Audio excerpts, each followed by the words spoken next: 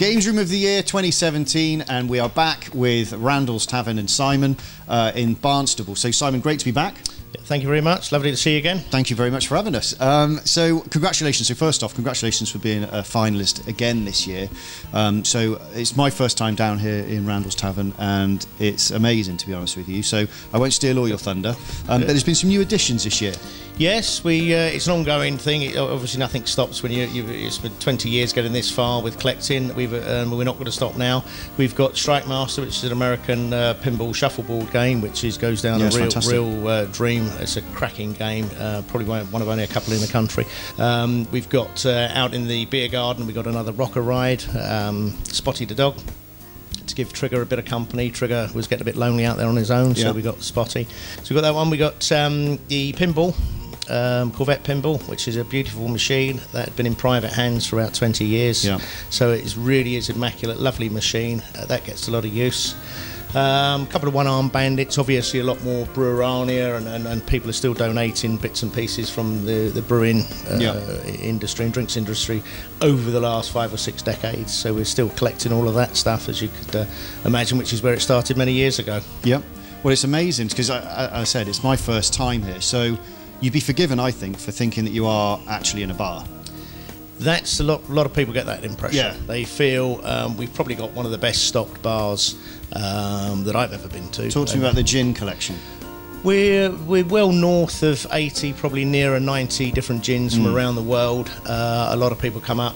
We do a lot of charity events. They may come up and bring a bottle and this, that and the other. So it's a lovely little hobby to try and get me off of the real ale, which I was passionate about. I was putting too much weight on.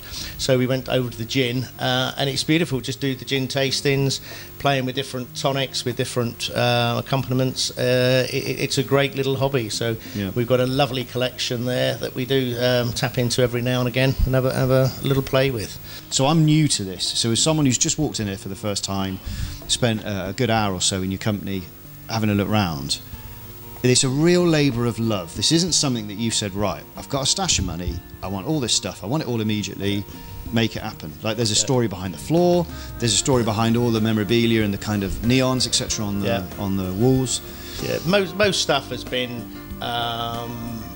reclaimed. It's been, this bar came out of a pub in South Molton. The floor came out of a nightclub over in Bideford, and I probably bought that 20 years ago, and it's just been in storage waiting for all this to happen. So. How long would you say it's taken for you from start to finish? How long would you say it's taken you to get this done? Well, first of all, it's never finished. It's an ongoing project. I've got another question about that in a minute, but go on. So it's, it will never be finished because it's what I do, it's what I love, and collecting the stuff, repairing it, getting it. So, but we actually started the actual build, digging the soil to build it. Just the turn of the century. I think it was 2000, something like that. But the planning had gone in 2 or 3 years before, and there was other things that had to happen. So it has been sort of 20 years in the making. I think the planning went in probably 20 years ago. And that's the feel. So you can feel that. So the camera probably won't pick it up. Us talking about it probably won't pick it up. But what really strikes home is the amount of time that I think you've invested into it, and I think you guys have done an amazing job of creating that real wow of, I'm actually in a bar. I think that's the biggest compliment you can get when someone says, have you got a liquor license for all this kind of stuff? And you say, well, no, because you're in my house. You're just in my home. You're in my home. It's private.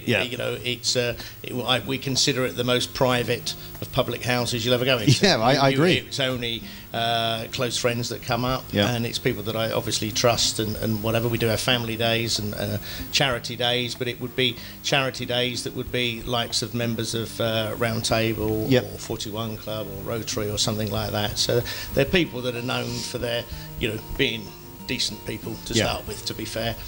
So we have no trouble whatsoever. Okay, so my last question is, what would you add? So you kind of said that it's a labour of love, and I get that. What would you add to your kind of area now?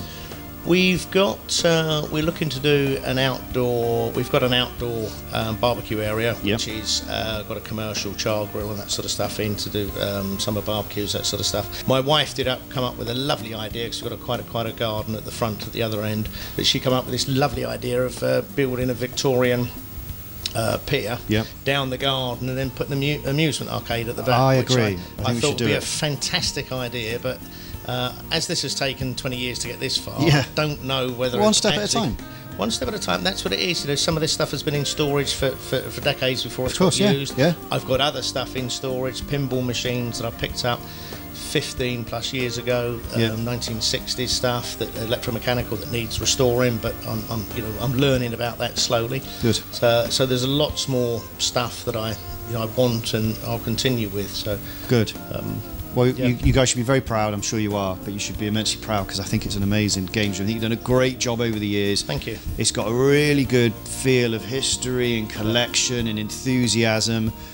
You know, if you walked around it having not known, you'd say whoever owns here is very passionate, very proud, and very dedicated. And I think that comes across. You've done a great job. So, mate, thank you very much for having us again. That's all From right. all the team at Home Leisure Direct, we wish you all the best in the Well, thank finals. you very much. Hopefully, third time lucky. Come on, but, let's see if we can do it. Yes, you know who to vote for, Simon Randall. There we go. Thank you. Have a great one. Cheers. Enjoyed having you here. Thank you.